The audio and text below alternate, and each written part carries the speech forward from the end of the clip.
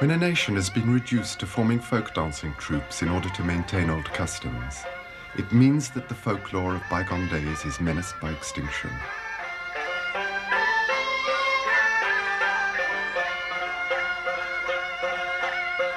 When that nation goes to the extent of opening schools to safeguard traditional dances and timeless music, the source of this art form is running dry.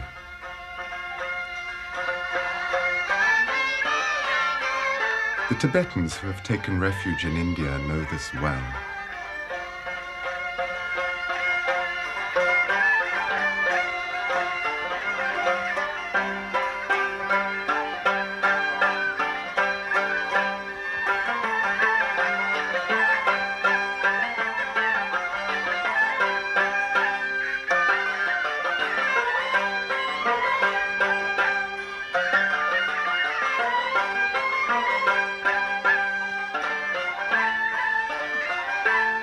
What happened?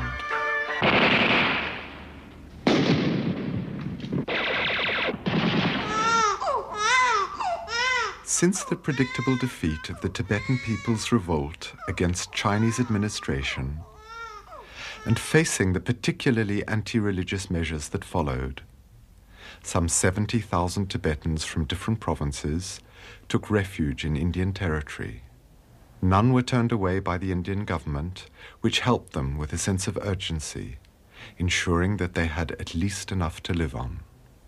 The fate of these refugees is tragic. The conditions under which they escaped, the weeks of walking across the mountains, the fear and the hunger have marked these children, possibly forever. Very often, parents have accepted particularly hard jobs, such as building roads at high altitudes. They are obliged to leave their small children with organizations that can take them into care, like this nursery in Dharamsala, where they are looked after and educated under the supervision of the Dalai Lama's sister.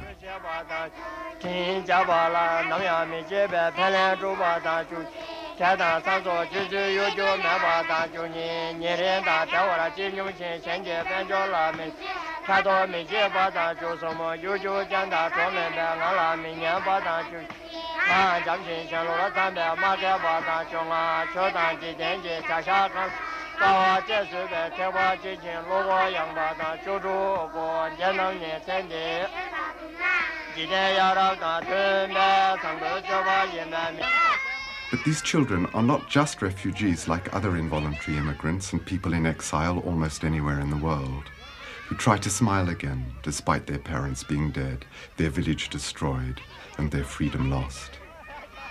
These children are also the frail heirs to the Tibetan tradition and to the extraordinary Buddhist wisdom which achieved the celebrity of their country, all the more mysterious since almost unknown.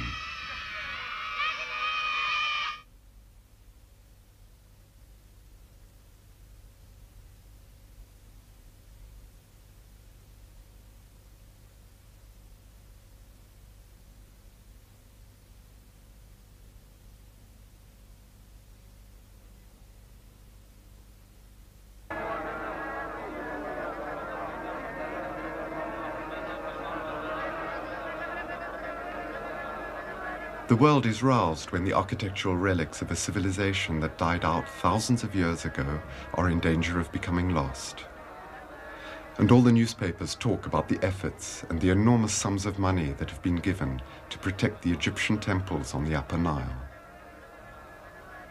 It seems that we are less concerned by the destruction of a culture before our very eyes. Will something survive of the Tibetan tradition and of this extraordinary Tantric Buddhism? For neither the worldwide celebrity of the Tibetan Lamas as regards yoga, occultism and magic powers, nor the commercial success of a few sensational books enable these refugees with no resources to support the true spiritual masters who are now settled on the Indian slopes of the Himalayas and in Sikkim, and to rekindle the fire which has dimmed on the high plateaus where it had been burning so brightly for so long.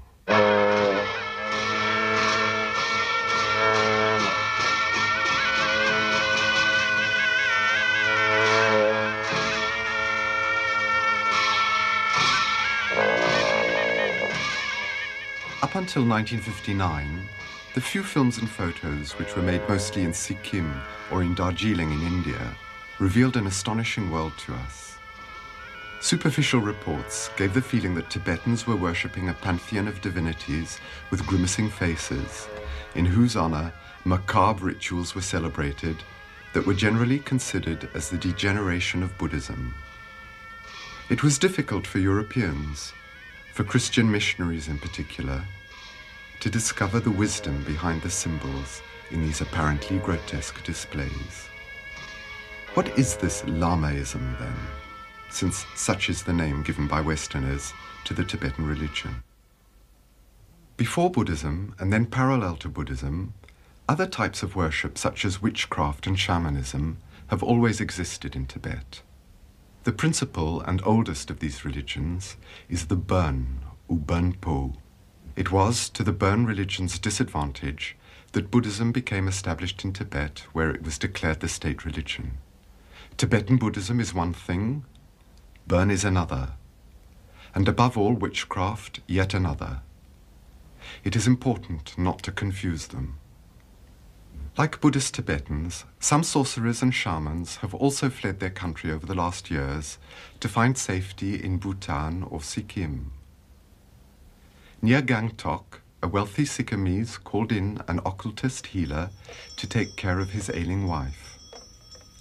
He went into a trance and revealed to the wealthy man that it would be necessary to sacrifice a goat in exchange for his wife's life.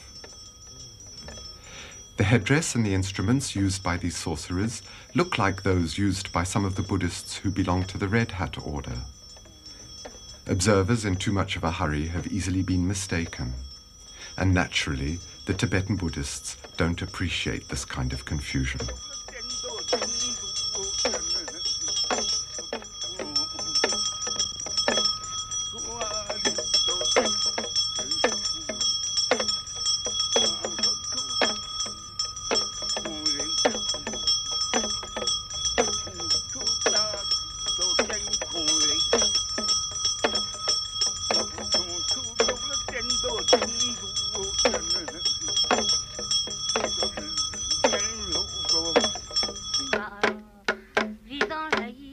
In Sikkim also, this elderly Tibetan woman is an oracle.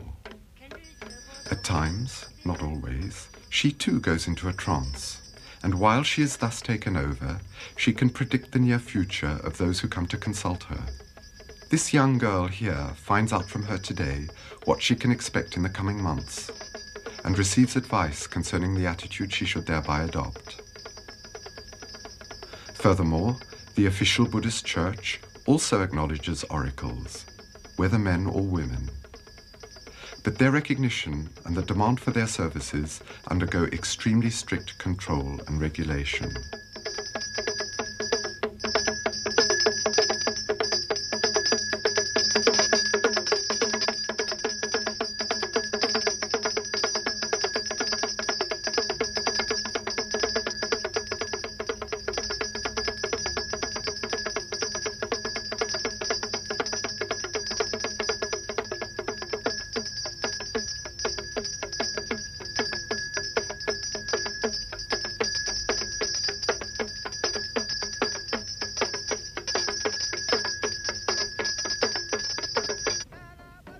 More or less driven out of Tibet itself, witchcraft, and particularly animal sacrifice, have continued to thrive in the border countries, Nepal, Bhutan, and Sikkim. This Nepalese man is called a Jakri. He also lives near Gangtok. I must admit, though, that even some Sikkimese Buddhists do not hesitate before calling him in if a member of their family is ill or endangered. Tibetan Orthodox monks, on the contrary, severely condemn any animal sacrifice. The only sacrifice recognized by the Buddha being the sacrifice of the ego and of the attachment to the world of forms. Personal inner sacrifice, not one of goats or chickens.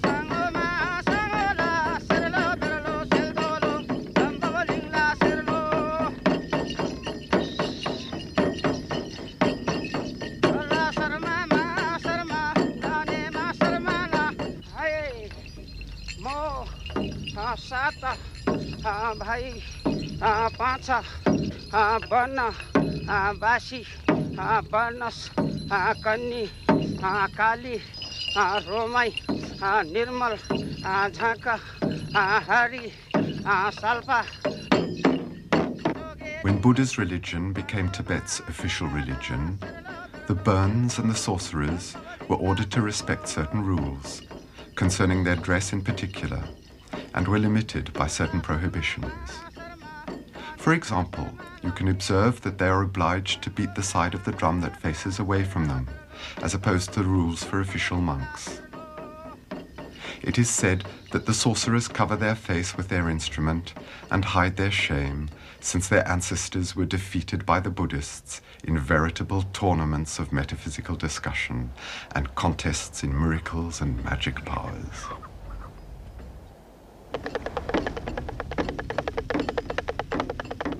Buddhism was born in India at the foot of the famous Bodhi tree, where 500 years before the birth of Christ, the Buddha Gautama attained awakening, illumination, perfection. 12 centuries later, Buddhism spread to and eventually took over the vast plateaus of Tibet.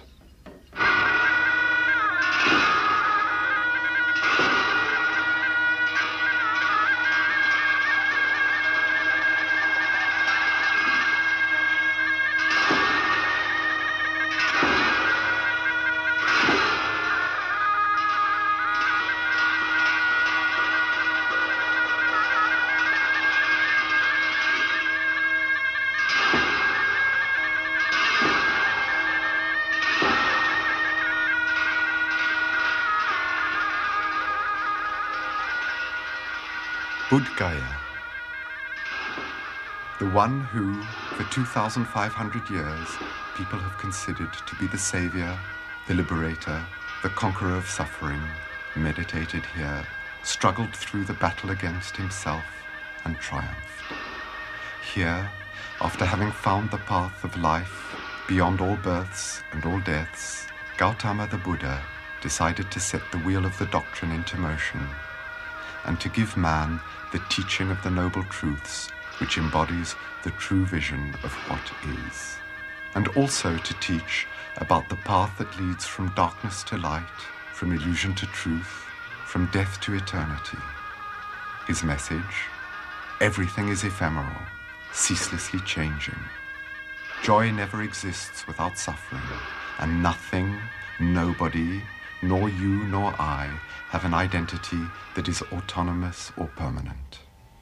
Here, beneath a tree like this one, the noble prince who had given up the throne, his wife, his beloved son, and who had become a monk to free himself and to free other beings from all pain and suffering, here Gautama, the Muni, the ascetic from the Sakya family, on the morning that followed a night that will be blessed forever, became Buddha, the enlightened one, the awakened one, the perfect one.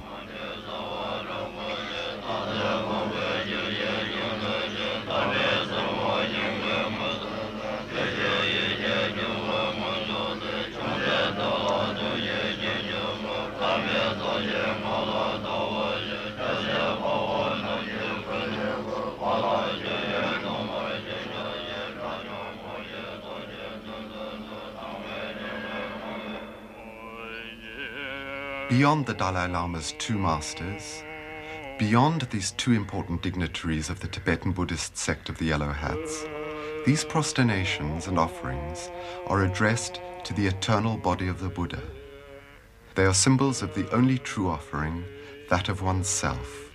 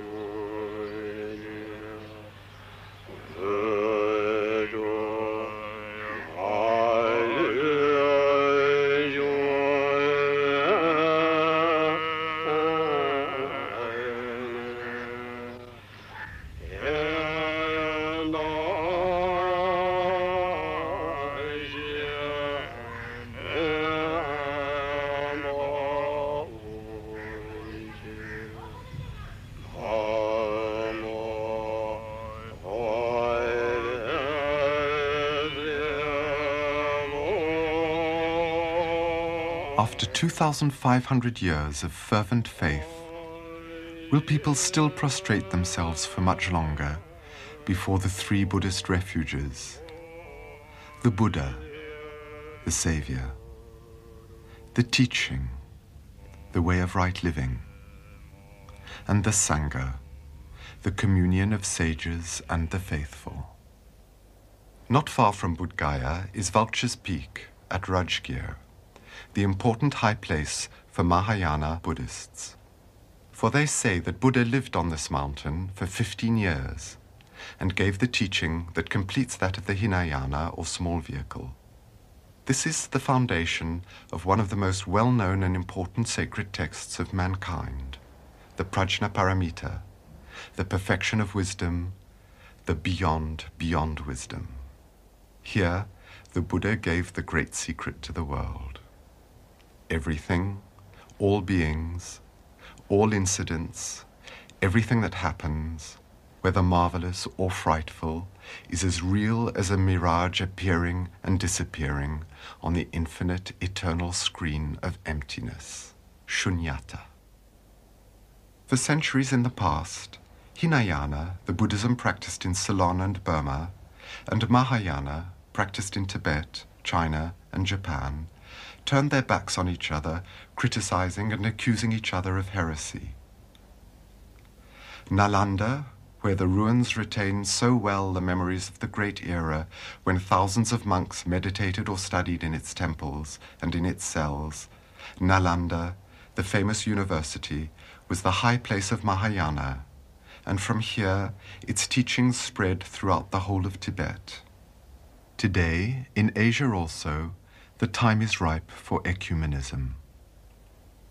Buddhists from the north and south, from everywhere, come together in the attempt to understand each other in the name of the guide they all share, the Buddha Gautama, the Lord of Compassion.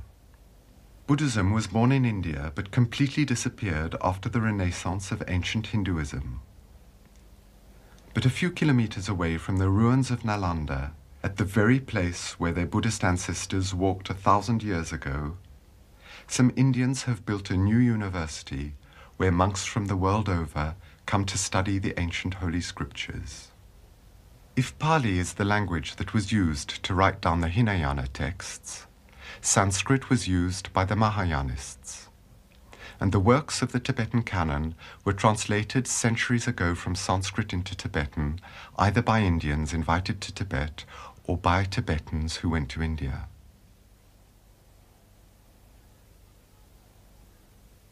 In Tibet itself, the tradition was then maintained and passed on in several ways.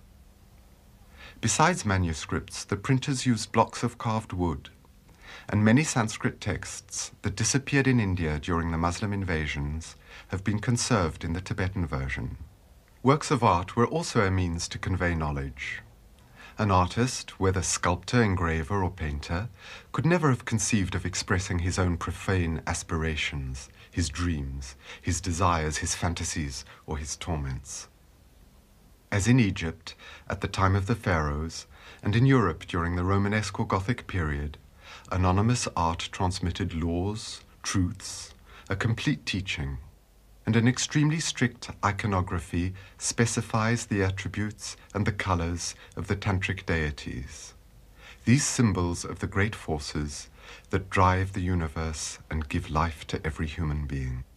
The Tibetan paintings on fabric, despite or perhaps because of the requirements imposed on their painters, are in most cases of great beauty.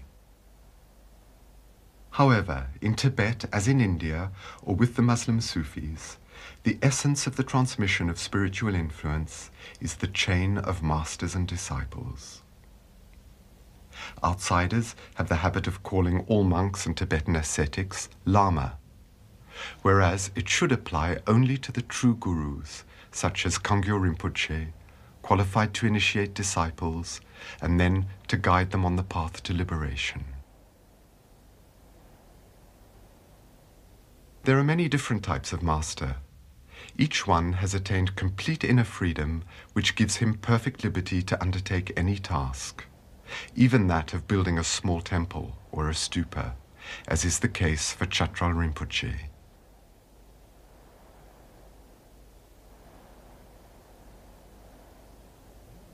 The type of succession which is particular to Tibetan Buddhism is that of these masters, chosen from childhood and called tulkus.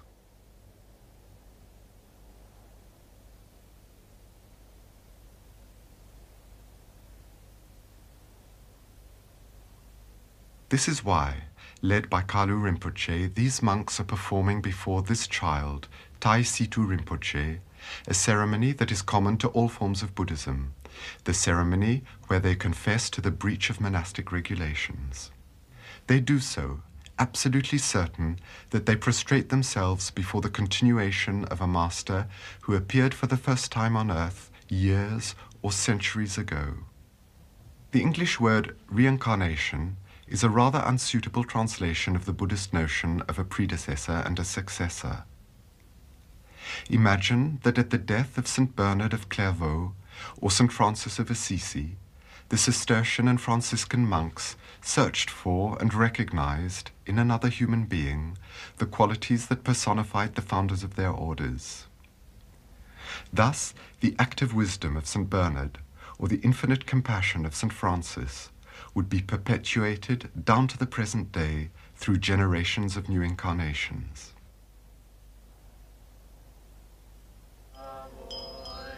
But not all young monks are tulkus, and many Tibetans who were not recognized as a lama at a very young age join monasteries in their childhood. To be frank, some were there just to swell the ranks during the services. Others studied for years the texts, the holy incantations or mantras, the ritual gestures or mudras, and practiced unceasingly self-discipline and meditation.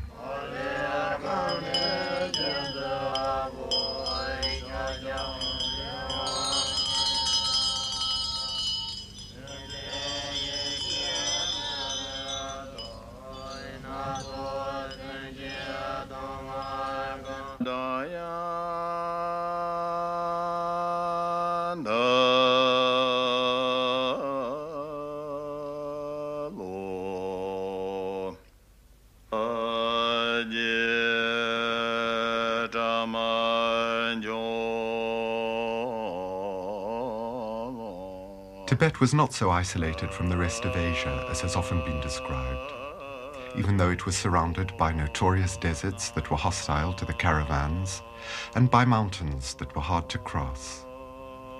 Tibet was particularly influenced by India and China, but in turn influenced its neighboring countries, Mongolia, Ladakh, Bhutan, and Sikkim.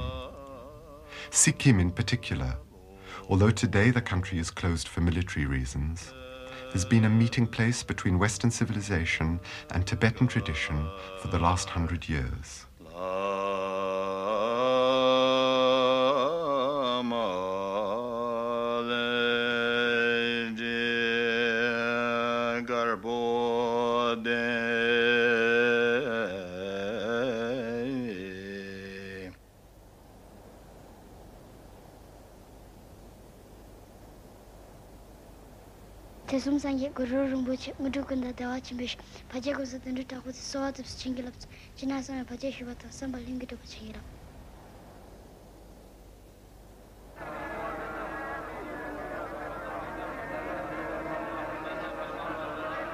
Sikkim, under the direction of its king, welcomed the Tibetan orders called Red Hats, or non-reformed, whether Nyingmapa or Kalkyupa. The invocations that millions of voices and prayer wheels have repeated in Tibet for centuries still resound today around the great stupa of Gangtok. Om Mani Padme Hum.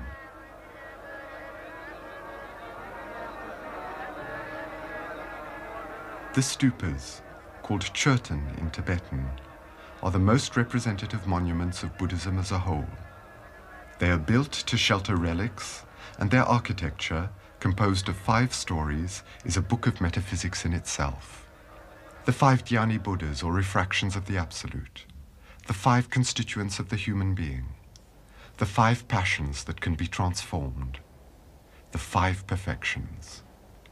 The whole of Buddhism is symbolized here. Even those who are unable to express the elements of wisdom themselves can feel at the deepest level that life has a meaning, that the Absolute is compassion itself. They too take refuge in the promise of ultimate perfection for every being, and hail the jewel in the lotus, Om Mani Padme Hum.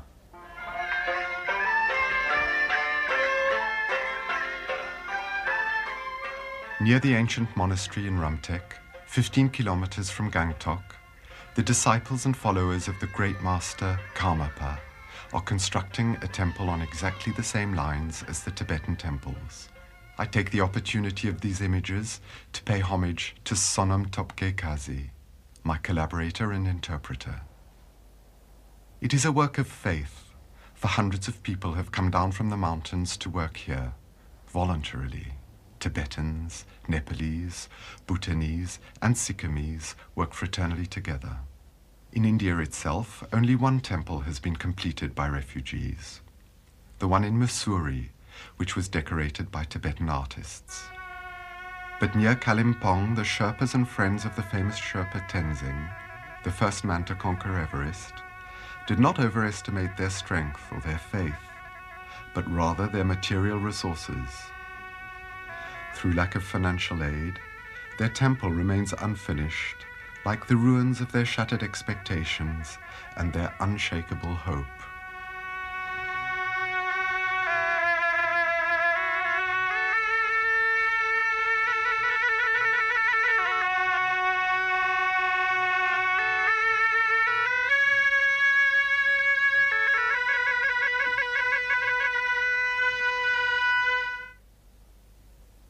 In Tibet, some of the big monasteries housed several thousand monks.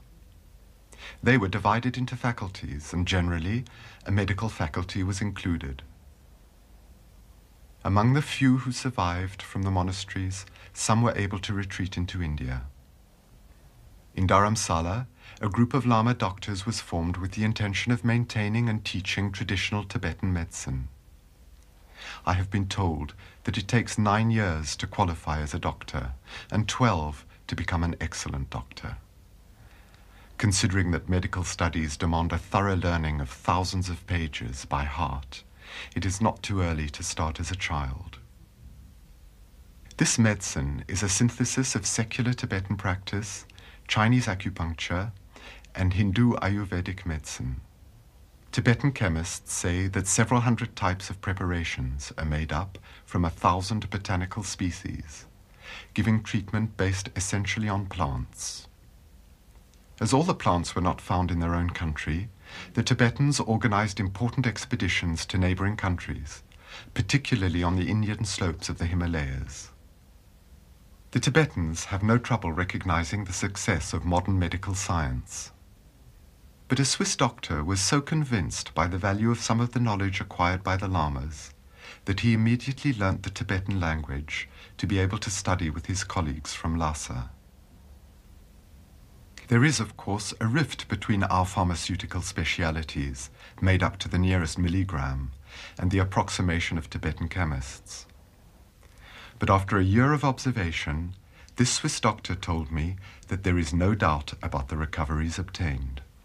The Tibetans have extremely precise ideas about which pills, from the hundreds available, to prescribe not only for a particular illness, but especially for a particular patient.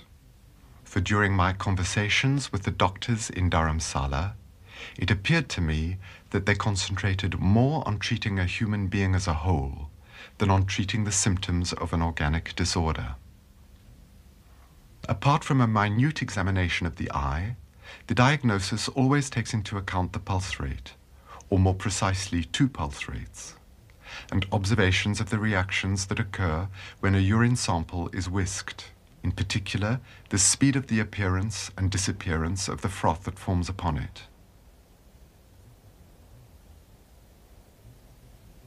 Here, measurements are being taken with a wooden stick, but the aim is not to locate acupuncture points, but to specify precisely the symmetries and asymmetries of the patient's body in relation to the proportions of an ideal type.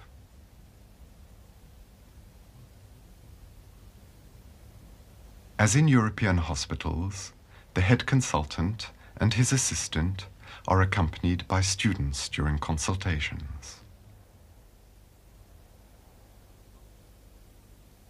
I was not able to check on this, but extraordinary results have been attributed to a Tibetan type of acupuncture, where measurement is also used.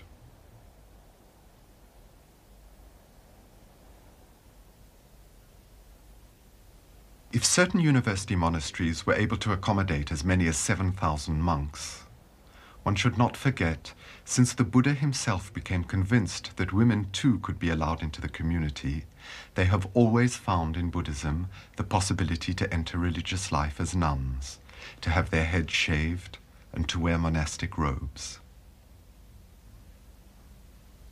Of the tens of thousands of nuns in Tibet, only about 100 survivors went into India, but they continue to practice yoga and meditation there.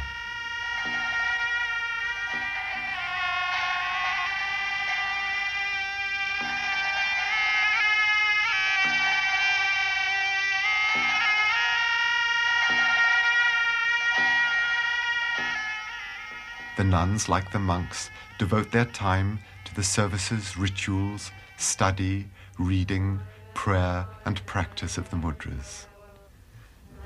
These movements involve the entire being, and each one has a deep symbolic meaning.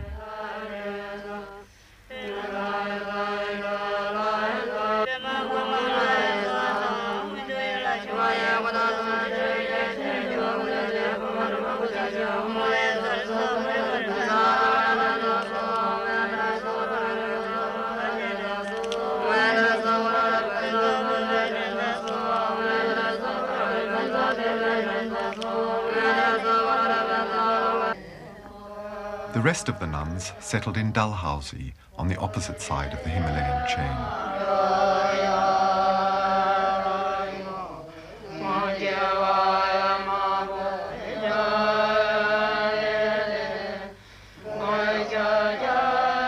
Before celebrating the office of the Buddhist faith, they make a ritual tour of the bungalow, which is both their home and their temple.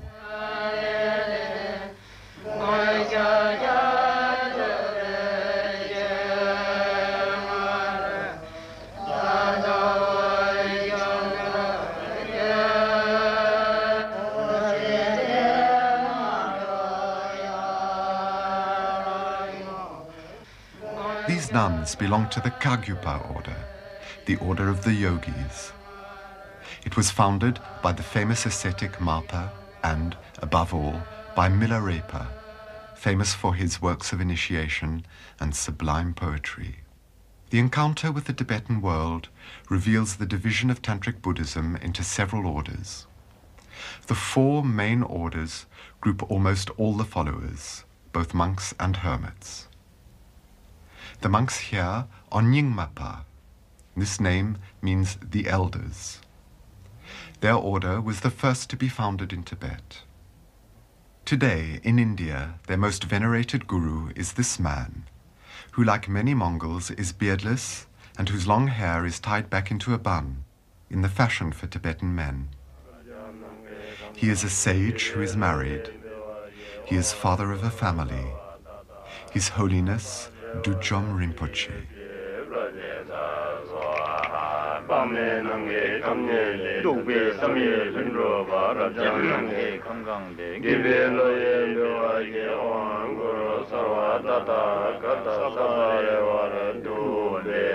It is mainly against the Nyingmapa lamas that some Westerners have made accusations of immorality, witchcraft, perversion of Buddhism, and other criticisms. They disappear of their own accord when one spends some time with men of the caliber of Khyentse Rinpoche, Kongyo Rinpoche, and Dujom Rinpoche. Here you can see Dujom Rinpoche celebrating a tantric initiation ritual, or abhisheka. The end of this ritual is too sacred too secret to be filmed. But even in the initial part of this ritual, we are taken to the very heart of the authentic Tibetan tradition. I would like to remain silent and spare you the commentaries, so that you may, at least as spectators, have the direct experience of this Tibetan tradition.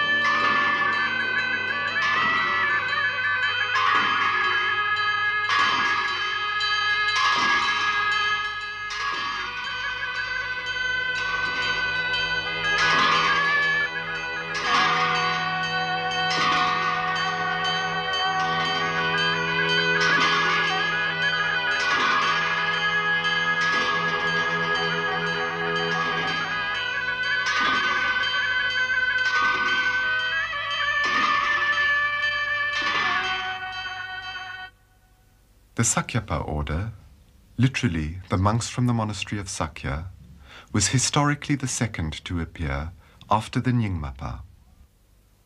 Their leader today is the Dakti Sakya Lama Trizin Rinpoche.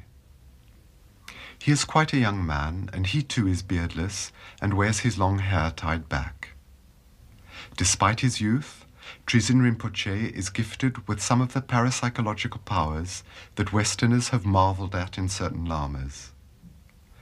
These powers are in fact of secondary importance to authentic spiritual life and true wisdom, as the miraculous charisma of certain Christian mystics is to their state of holiness.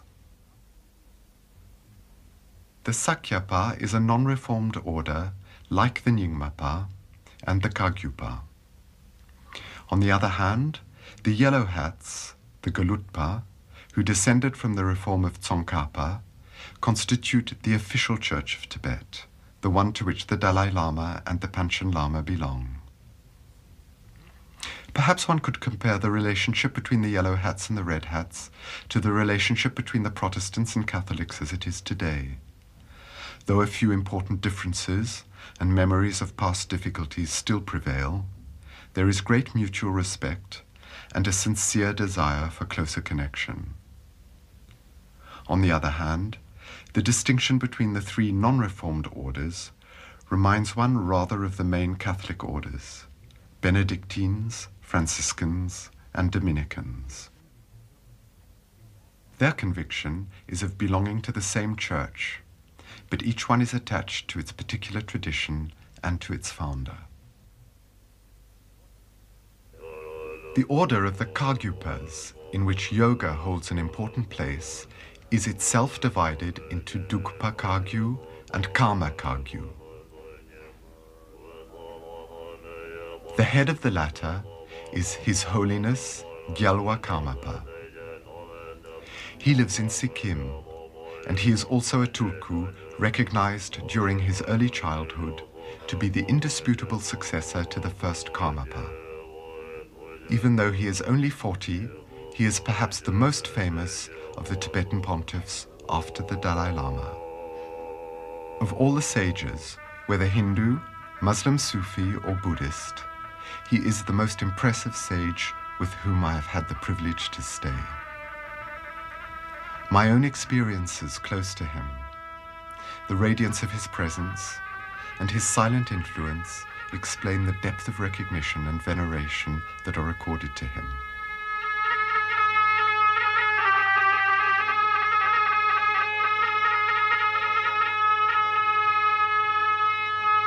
Behind the hieratic mask of self-possession and inner strength, all these Tibetan sages overflow with compassion that is characteristic of Mahayana Buddhists.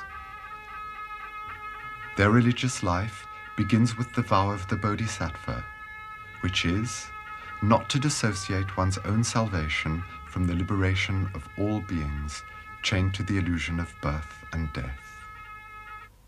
But the Tibetan church most familiar to foreigners is probably the yellow hat, or Gelugpa.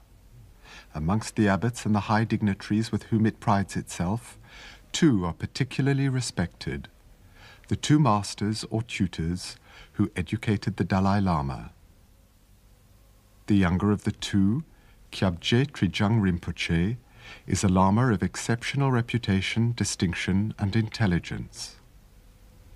The way this monk expresses his devotion when consulting him on an important problem concerning his spiritual life is a sign not of civility, but of the refined etiquette of these humble Tibetans before the princes of the church.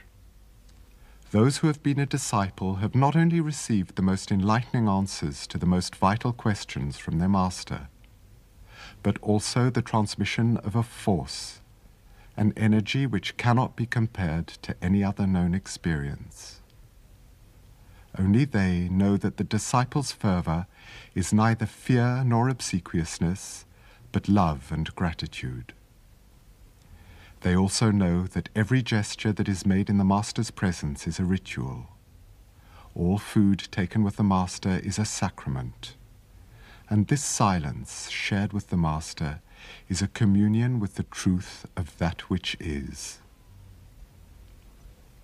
The elder of the Dalai Lama's instructors, Kyabje Ling Rinpoche, is the living example of these great Gelugpa metaphysicians whose perfect mastery of the Prajnaparamita teachings and various tantras slowly prepared them to reach the highest summit of meditation, meditation without form, non-dualistic, beyond all images and representation.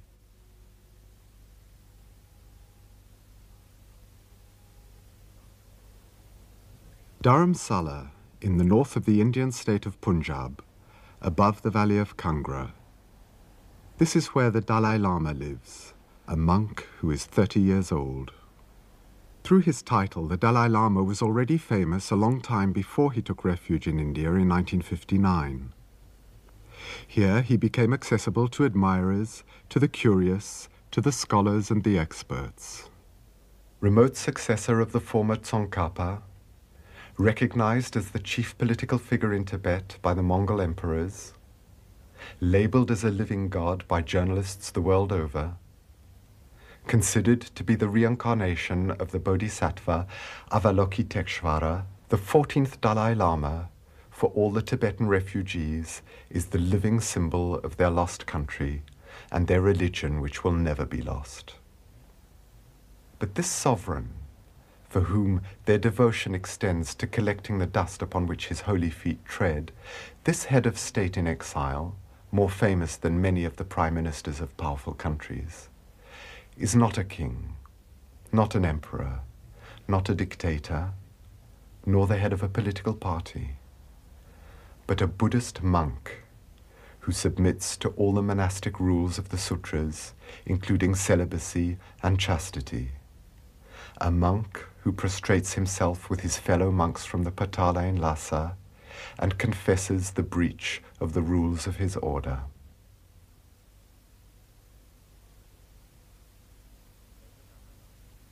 Although the Dalai Lama is very learned, as were the 5th and the 13th Dalai Lamas before him, he is not simply a master transmitting initiatic teachings to a handful of disciples.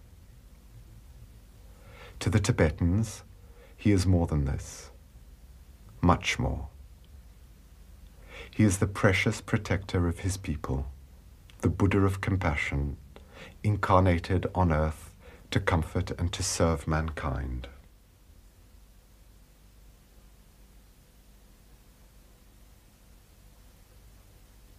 After 7 months living with the yogis, the monks, and the lamas of different Tibetan orders, I am deeply convinced that the Tibetan Tantric Buddhism, as it appears in 1966 in India and in Sikkim, deserves the celebrity it has gained.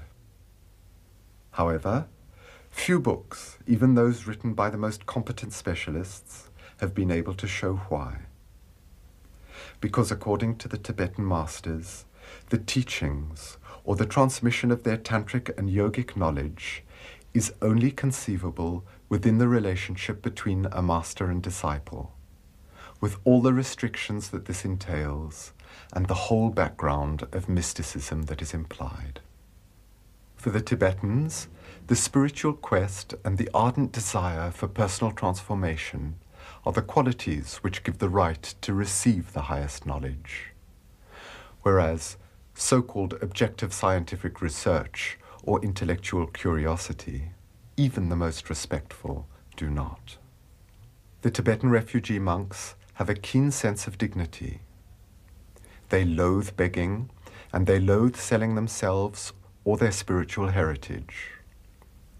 Their mantra, symbolic sounds, and mandala, sacred visual symbols, cannot be handed out indiscriminately, and they won't sell their yogic exercises in the marketplace simply to obtain financial support. It seems that the safeguard of this spiritual heritage is the greatest concern of the Dalai Lama, this exiled sovereign, this monk in prayer.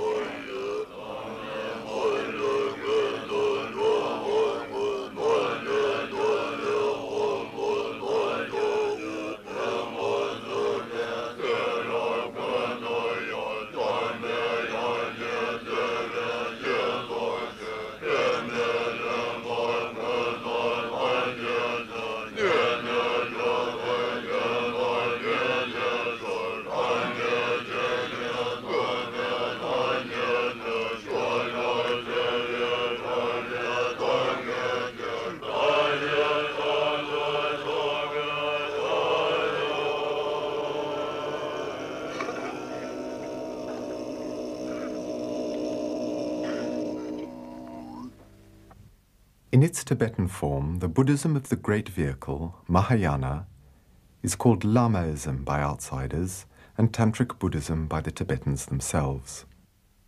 To those who aspire to wisdom, it offers all known forms of ascetic life and all the possible techniques of self-transformation that exist.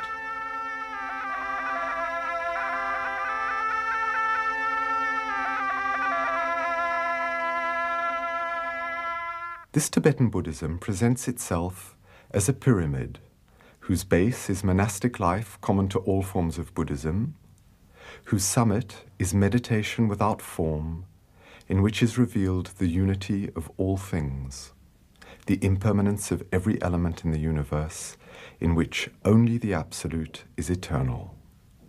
Between this starting point, common to all those who have heard the call, and the perfection that is reserved only for the chosen few, stands the structure of Tantrism that is so disconcerting for outsiders with its pantheon of divinities in terrifying forms, its sexual symbolism, and, in addition, its yogic practices.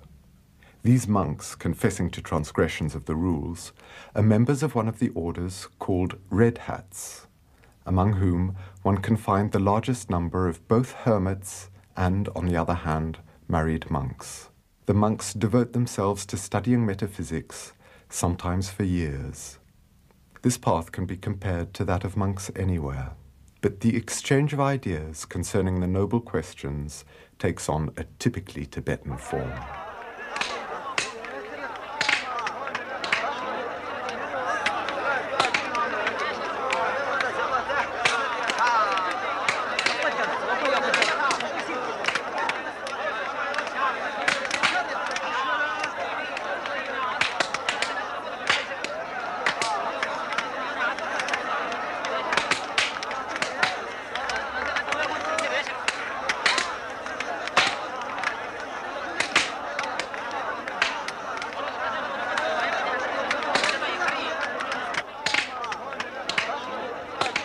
These animated competitions, these duels, these tournaments, one could say these matches, are the living memory of the heroic epoch in which the Buddhists, trained in Indian Tantrism, had to confront the supporters of Bonpu, the ancient Indian cult, and Chinese Buddhism from which then emerged, and even Islam or Nestorian Christianity. Those debates were veritable battles. Sometimes they were competitions for miraculous powers. Today, these controversies between the one and the multiple, the noumenon and the phenomenon, or between time and eternity, are a particularly favored teaching method in the monasteries of the Yellow Hat Reformed Church. Imagine we are in Europe, and that these men are students at a teacher's training college discussing Hegel's dialectic, or even Trappist monks inquiring into the dogmas and mysteries of the faith. Each examiner strives to disconcert his opponent, making him lose his concentration by clapping his hands and shouting. This fairground or battlefield situation gives rise to ample opportunities for diversion.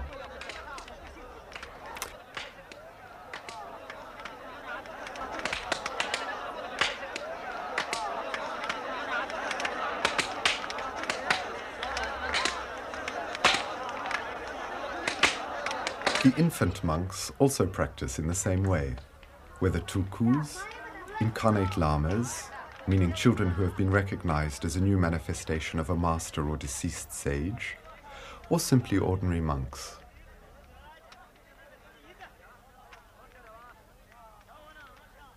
If monasteries of 1,000 or even several thousand monks were not uncommon in Tibet, today in India, or more precisely, on the Indian slopes of the Himalayas, the exiled monks and lamas have been reduced to setting up makeshift monasteries. For example, Dukpa Tuksi Rinpoche, Guru, that is to say, master of the Red Hat order called Kagyupa, endeavors to educate and provide for a handful of monks without any material resources, who are destined to continue the long lineage of yogis, disciples of the great ascetic Milarepa.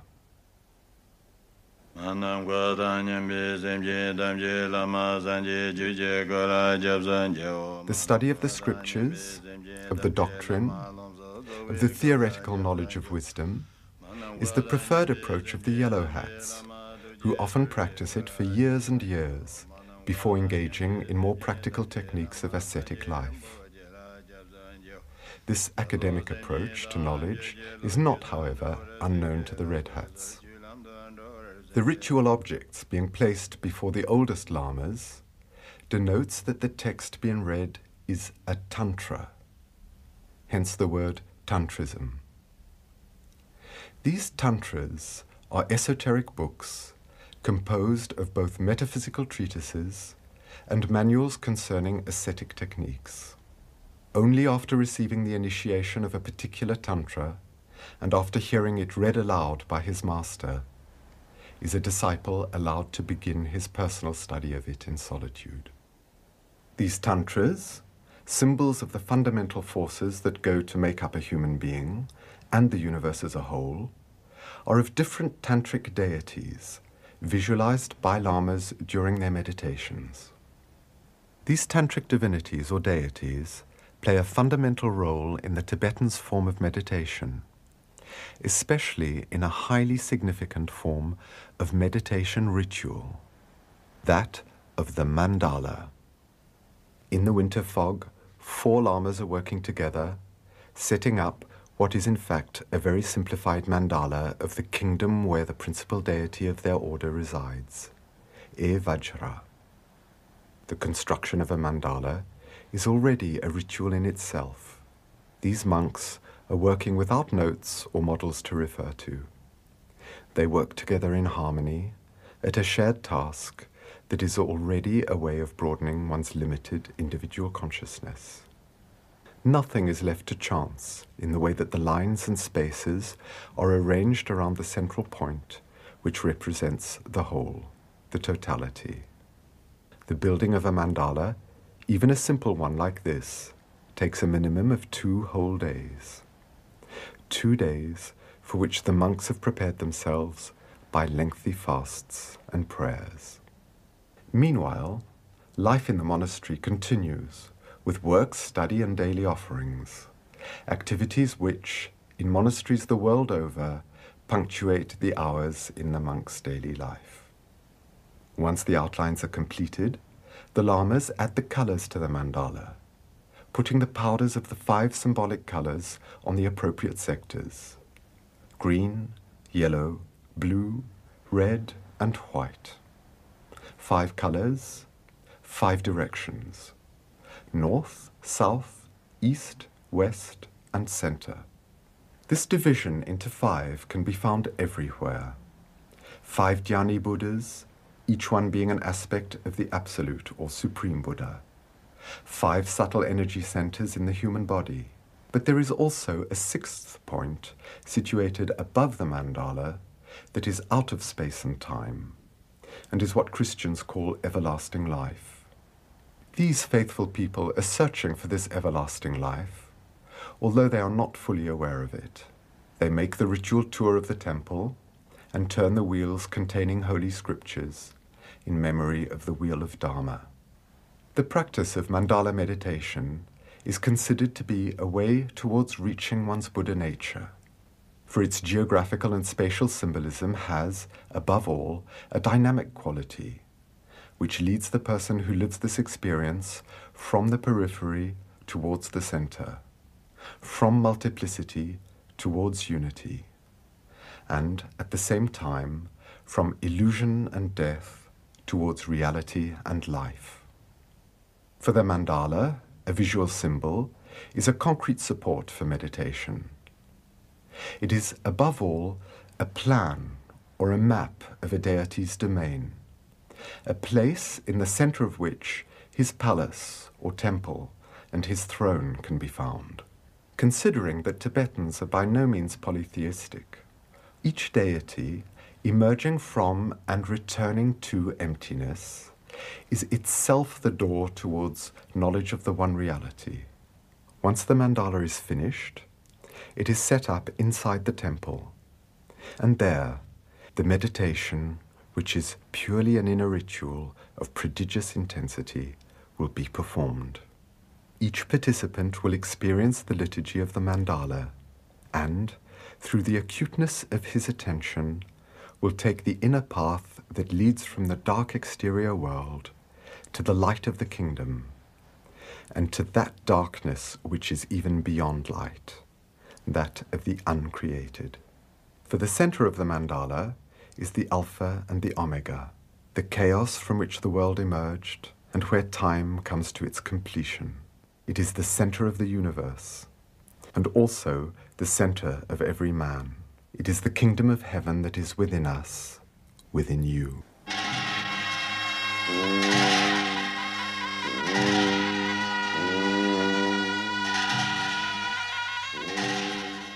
Then, once the ritual is over, the mandala is taken apart in the same way that every created thing is continually undone. The powders are taken in procession to a mountain torrent. There they are thrown in the water where they dissolve. In the same way, every element in every created thing is continually being dissolved. Mandalas painted on cloth and then conserved are rare, and one wonders for how much longer there will still be monks capable of producing such complex, esoteric works. 2,000 kilometers away, in the Dalai Lama's monastery in Dharamsala, a much more elaborate mandala was set up for the annual ritual Kalachakra Puja, the ceremony of the Wheel of Time. After the prayers, invocations, and purifications, the monks consecrate the place where the ritual will be held, and where each person will visualize and experience the inner mandala. In a monastery in Tibet, this mandala would have been set up in the center of the temple, and the ritual performed on each of the 4 sides, facing all 4 directions.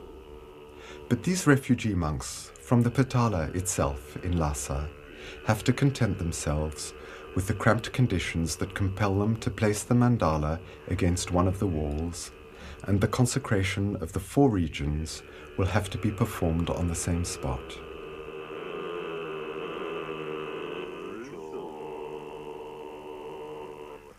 This preparation is at one and the same time a decision to perform the ritual, a prayer to obtain the location, an exorcism forbidding the spirits and evil forces of the psychic or subtle sphere to contaminate this place that is solely reserved for spiritual practice, and lastly, a consecration, a seal set in the chosen place. This ritual is performed with the 2 instruments that all tantric lamas use.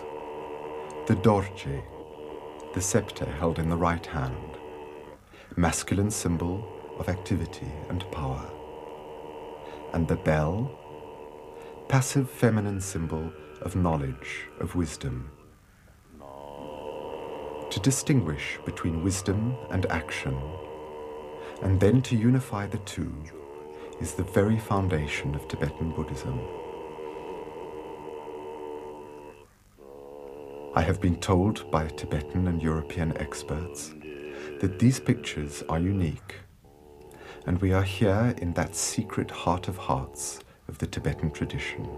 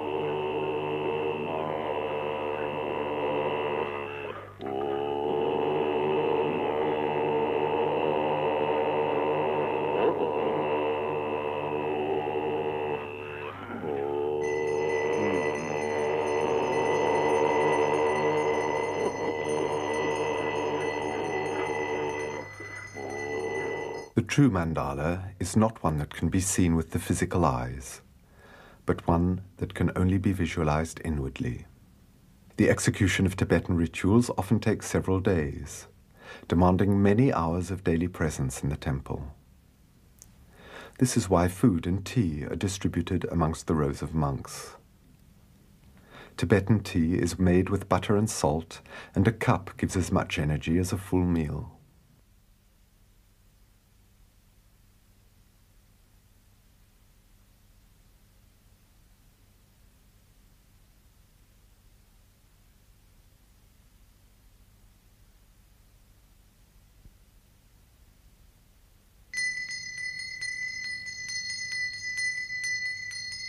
As the meditation progresses, it becomes more and more subtle and purified. The ancient science of visualization of a tantric deity, with its symbolic attributes, is very far from our mental structures. However, its theory and practice have been confirmed by the discoveries of modern research in depth psychology. It is a technique of self-knowledge and of the reintegration of the forces that are active in our subconscious. It is, above all, a direct support in the search for liberation, nirvana.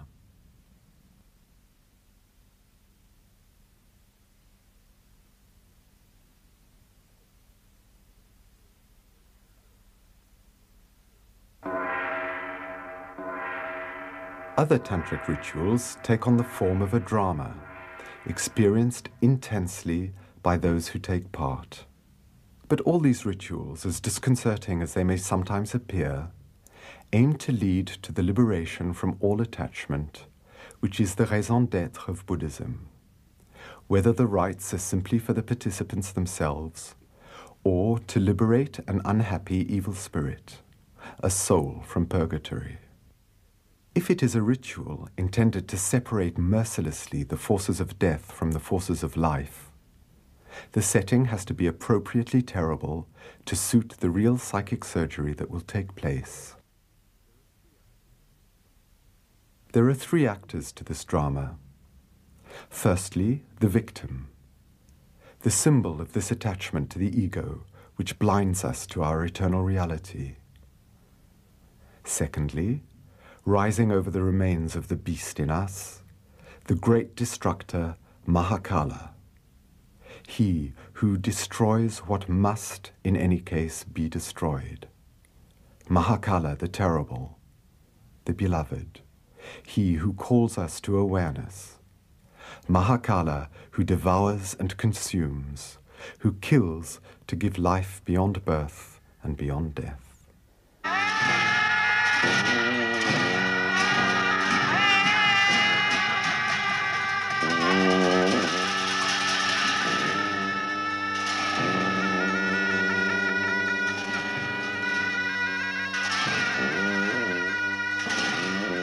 And, lastly, there is the officiating Tantric Lama, Khyentse Rinpoche, considered in India today as one of the greatest sages of the Red Hat Order.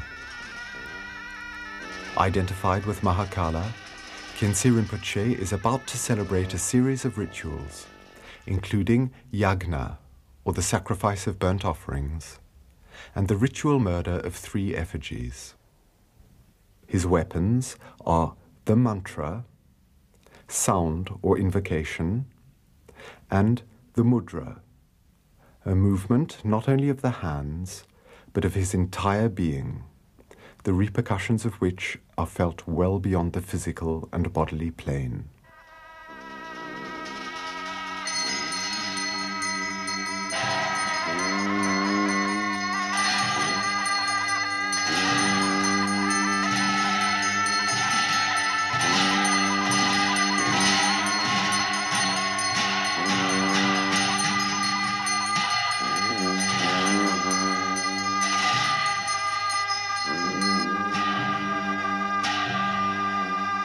Then comes the time when the unhappy spirit is summoned to take its place inside the statue itself.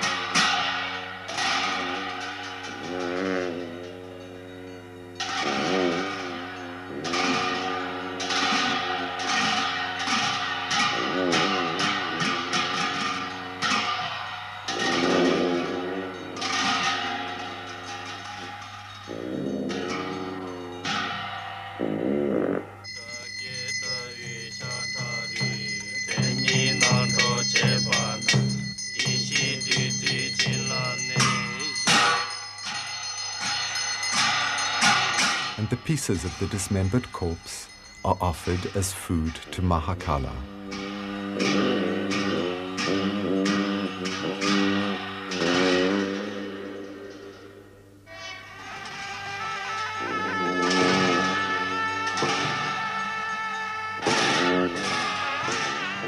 Khyentse Rinpoche then goes to the opposite side of the temple, where a straw dwelling which has been built to receive another effigy is ready to be set alight.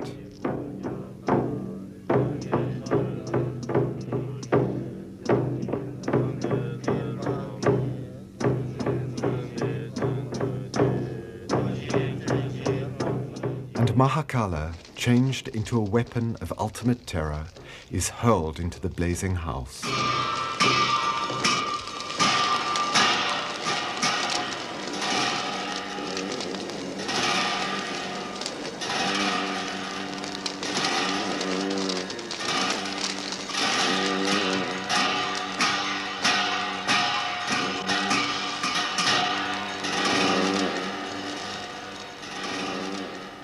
The mortal remains of the spirit are finally given a symbolic burial. His tomb is sealed with the brass plate that had contained the icon of Mahakala.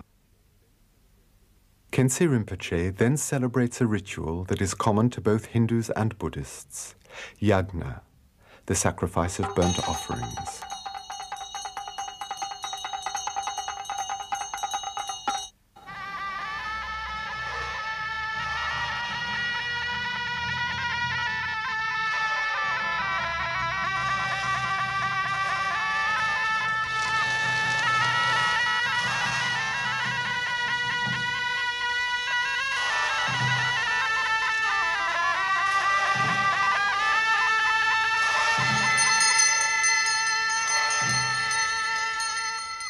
For the monks, it is not a matter of attending the sacrifice, but of taking part in it.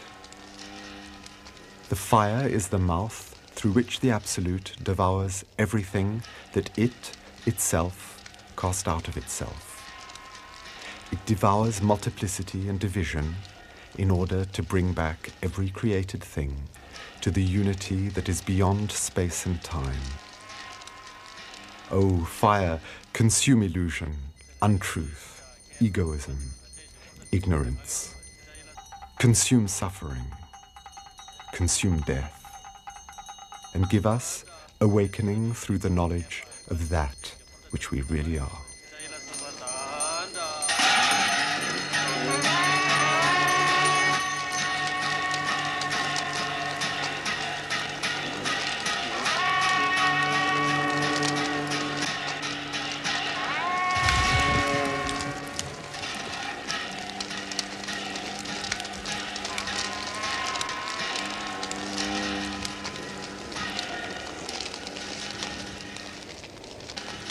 In Dukpa Tupse Rinpoche's monastery, the same ritual of Hom is celebrated, this time by yogi monks of the Kagyupa order.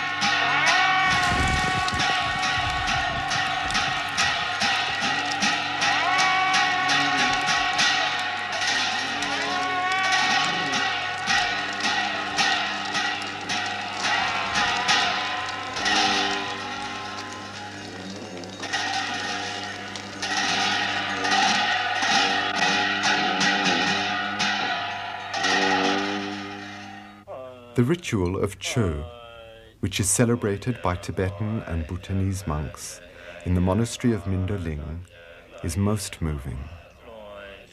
It is each one's offering of his own body to all beings in forgiveness for all his misdeeds.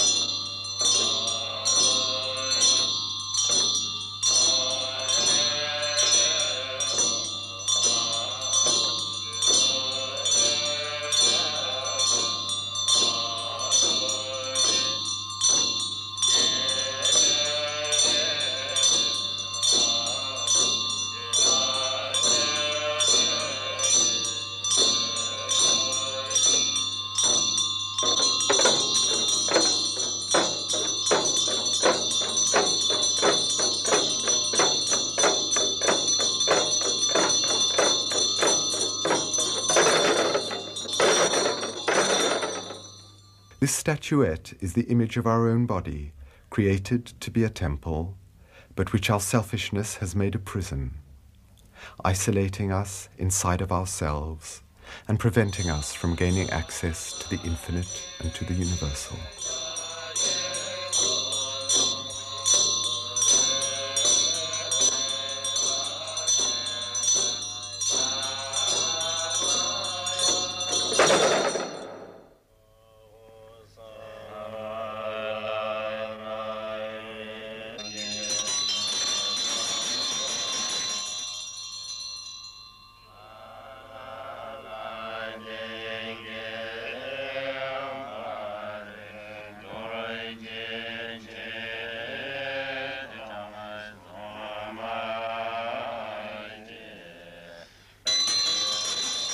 A piece of this sacrificed body is given to the Guru, the master, for him to eat. Tibetan lamas are well known for their sacred dances, dances which have gradually disappeared from most of the other religions. But these Tibetan dances could not be compared to the Muslim dervish dances, for example. They are not daily or weekly physical exercises, destined to produce a reorganization of psychological functioning and to gain access to a higher state of consciousness. These dances are always elements of a ritual, conceived as a liturgy rather than as a drama. It is with this in view that the monks discipline themselves under the supervision of their master, just as actors or dancers would rehearse.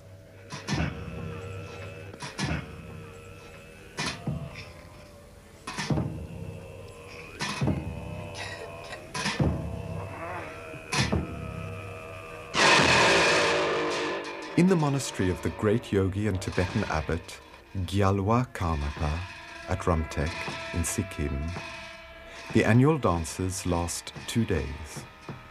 On the first day, that could be considered as an ultimate rehearsal, they are performed without the symbolic masks and costumes characteristic of these lamas' dances.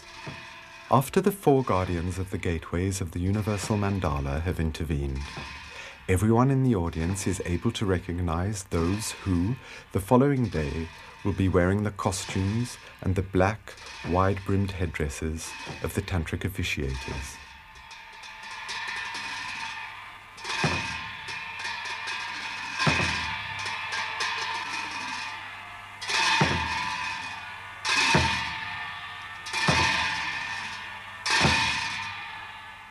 Then, those who will be wearing the masks of Mahakala and his followers.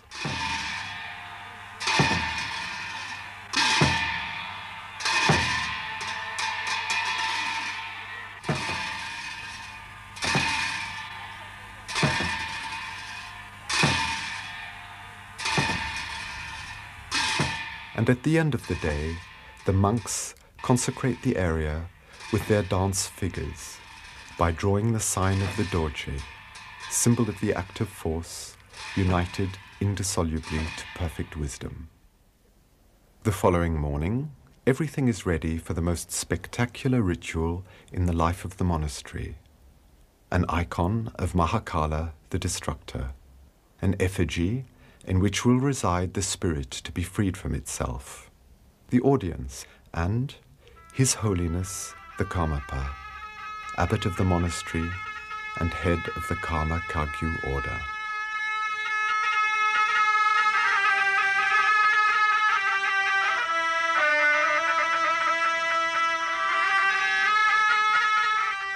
The dignitary officiating consecrates the statue of Mahakala by asking the deity to be truly present in the image that represents him, and to perform the ritual himself through the Tantric Lama who will carry out the proceedings.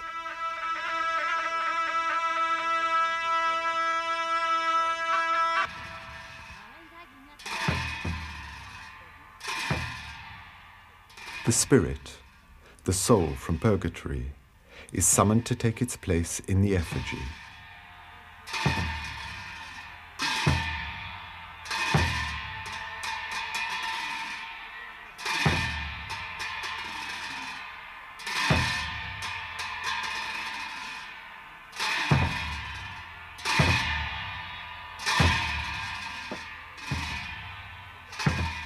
Then skeletons come to remind one of the inevitability of death, and, through their presence, question everyone as to the real meaning of this death.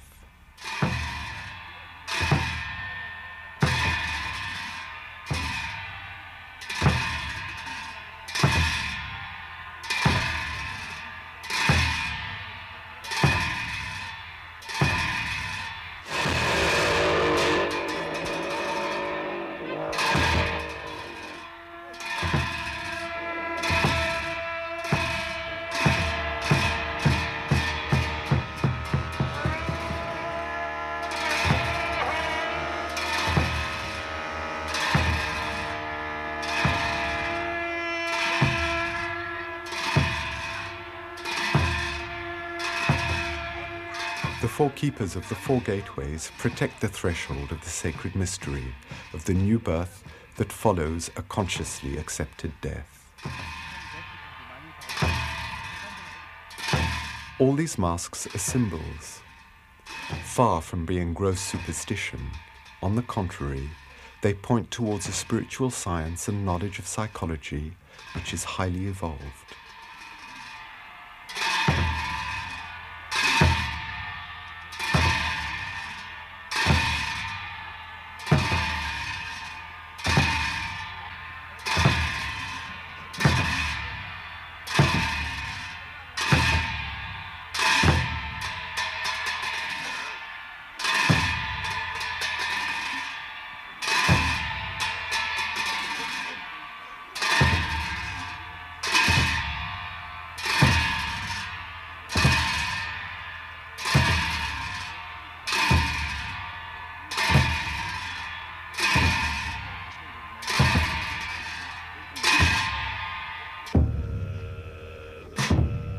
With various symbolic instruments, ropes, handcuffs, and different weapons, the officiator gradually prepares the spirit for the moment of death. It is tempting to wonder whether the corrida, bullfighting, is not the vestige of a ritual that was once sacred, when one considers the movements with the cape, the lances, the banderillas, and culminating with the muleta.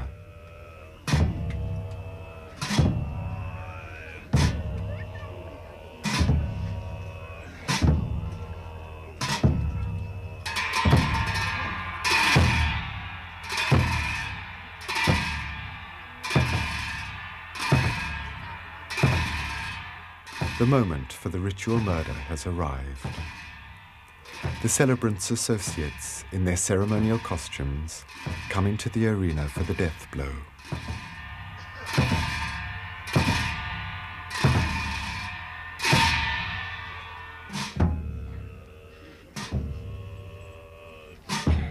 and Mahakala arrives suddenly in the form of a masked dancer accompanied by servants. Mahakala himself will give the coup de grâce to the evil entity, followed in this act by all his acolytes.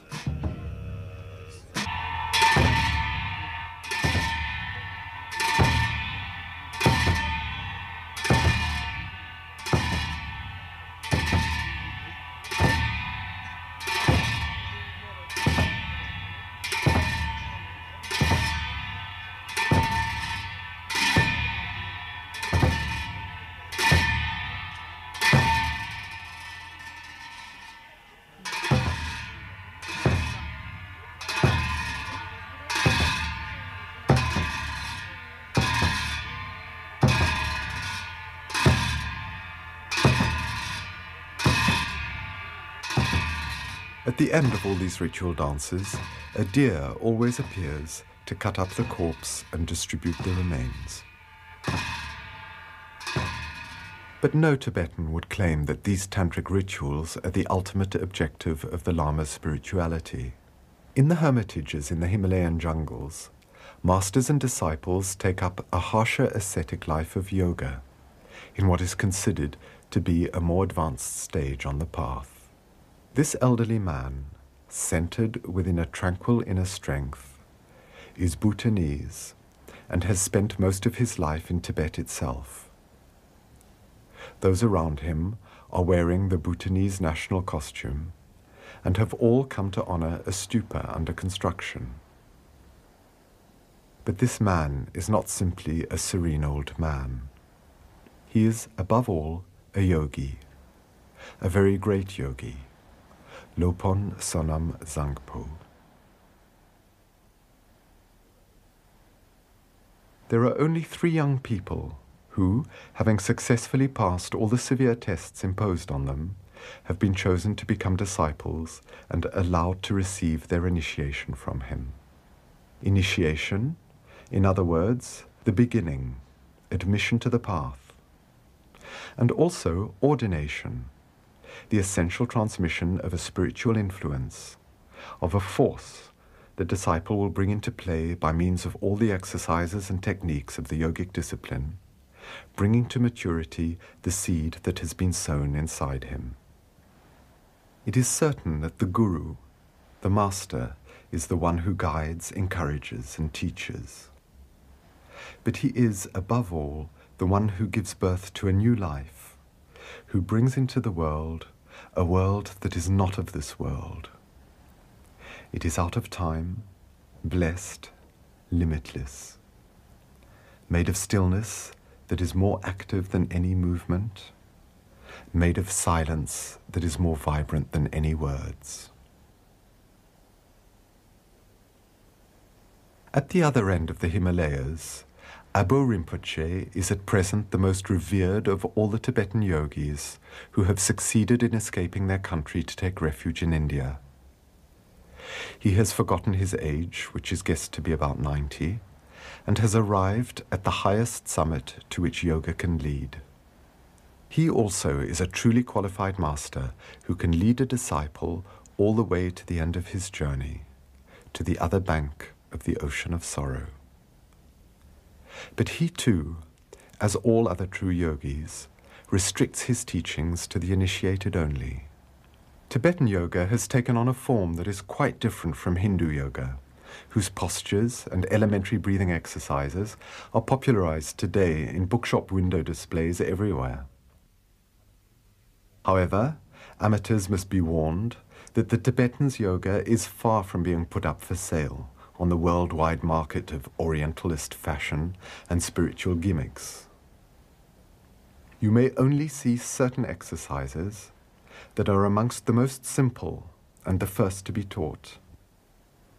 And yet, only a few years ago, in Tibet itself, nobody, not even a monk who is not a yogi, would have been allowed to have a glimpse of these movements and postures that were kept in absolute secrecy, and anyone trying to watch them in secret would have been severely punished. All physical yoga is based on a paradox: to transcend the mortal body, to go beyond the limitations of that body by devoting to that very same body one's attention and efforts. For yoga is one aspect of Tantrism, and according to Tantrism, nothing, absolutely nothing, must be refused, denied, or repressed. Everything must be accepted, integrated, and transformed, like nature changes coal into diamonds, like the alchemists speak of changing lead into gold. As great as he may be, Abu Rinpoche adopts the most humble of attitudes before the Tulku Lama, Kamtrul Rinpoche, who is recognized from childhood to be the incarnate Lama and presides over the destinies of his order. As secret as the science of yoga is kept, however heroic the yogi's asceticism, as extraordinary and even miraculous as the results may be, these yogis are sages who stay in perfect harmony with what ordinary everyday life entails for every man. These two yogis, one from Ladakh and one from Bhutan, whose vision is beyond the veil of appearances, know above all things that they are one. They are playing their part perfectly, spontaneously, freely. They are completely aware of the present moment and are overflowing with serenity, joy, kindness, and compassion. For they are free from any trace of the past, whether conscious or subconscious, and they are also free from the slightest preoccupation with the future. This magnificent dorje that is carefully protected in an antique silk drape has been held in Milarepa's own hands, the founder of the order of yogis. This is why it is handled with such respect and brought up to the forehead as a sign of veneration. This dorje is the emblem of supreme power, power which, for Tibetan sages, is always related to compassion. Not love that is founded on emotional impulse, capable of becoming its opposite and giving birth to selfishness, jealousy, hatred, and despair. No. Love that takes root in the realization of the unity of all beings. Having died completely the death of his own egoism and of the belief in his individuality separate from others, the yogi can say, "Because I no longer am, I am everybody, I am everything." To those who thirst to know, the Master answers. Little by little, he reveals the secrets of the teachings. How to meditate. Where should the eyes be focused during meditation? The Tibetans do not meditate with their eyes closed but open, sometimes focused on the tip of the nose. The body must be completely relaxed and immobile in a posture that can be maintained without difficulty for several hours. Some tantric meditations are based on visualizations, visions for which no drug, no magic mushrooms are necessary. These meditations last for several hours, or even several days. The yogis use a belt to support the body in a position that is sufficiently comfortable. Tibetan yogis distinguish 5 centers or wheels in the body. The root center, the center at the navel, the center at the heart, the center at the throat, and the center at the head, called the 1,000-petaled lotus. The yogis also describe the circulating currents of energy in the body. The 2 main currents flow alongside the spine, one ending at the left nostril and the other at the right nostril. The energy or prana that animates the whole universe enters the body through the air we breathe and circulates in these subtle energy channels, or nadis. This shows the importance of certain breathing exercises, particularly the watchful and conscious participation in this process of breathing that begins with the baby's first breath and ends with the dying person's last. This yogi asked me the question, "Do you know how to recognize a true master?" "By the way he laughs," he answered himself, and effectively dissolved into laughter. The master, here Dukpa Tuksi Rinpoche, first teaches beginners to loosen the belt at the waist. Relaxing the belly is the foundation of the correct position. How would it be possible to position oneself within oneself if a tight, contracted attitude is maintained? Only the person who has discovered his center of gravity can exchange freely with the universe of which he is a part. The Tibetans locate this center of gravity in the region of the abdomen, reminiscent of the famous hara of the Japanese Buddhists.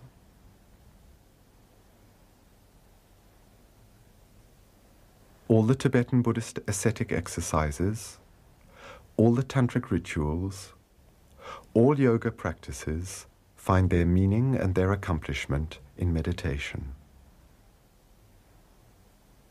This meditation is forever changing as the disciple progresses and matures spiritually. The visualization of symbolic forms is gradually surpassed, and the ascetic rises to the plane of meditation without form, to the perception of emptiness, or shunyata, which is the key to Tibetan Buddhism. In India, amongst the refugees, as in Tibet itself around the big monasteries, small cells have been built, where a monk can go on retreat and live as a hermit for days, weeks, months, and sometimes even years. During this time, he sees no one and receives his food through a hatch. The monks meditate in these tiny cabins. Today, they have allowed us a glimpse of their world, a world of peace and inner vision. Some are still beginners, while others are advanced initiates. But all of them aspire to the same realization, that of becoming Buddhas themselves, not only for their own emancipation, but for the welfare of all beings.